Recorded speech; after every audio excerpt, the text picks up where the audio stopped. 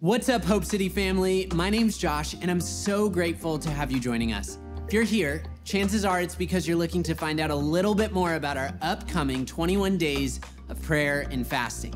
You might say, I pray, I fast, so what's so special about this upcoming 21 days? And it's a great question. Well, every day is a chance to enter into the presence of God. 21 days of prayer and fasting is an opportunity for us, as followers of Jesus, to engage in a guided series of prayer topics, unified with an entire church of believers with topics that are essential to the Christian walk.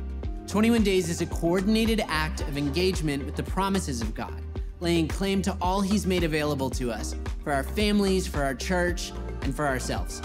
And every day over the course of these 21 days, we'll have videos launching across all of our social media platforms every day at 7 a.m. that you can engage with, whether at home, on your commute, during your lunch break, at the gym, or wherever you may find yourself.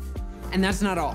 One of my favorite parts of 21 Days of Prayer is that every Saturday over these next 21 days, we'll have the opportunity to gather in person, engaging in prayer and worship alongside one another for our cities, our families, our church, and our world.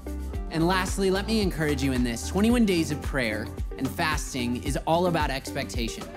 1 John 5:14 through 15 says this, and we are confident that He hears us whenever we ask for anything that pleases Him. And since we know He hears us when we make our requests, we also know that He will give us what we ask for. So this year, join us on the journey that is 21 days of prayer and fasting, and engage this Saturday with us, your Hope City family, and be sure to come expectant because God always shows up when we do.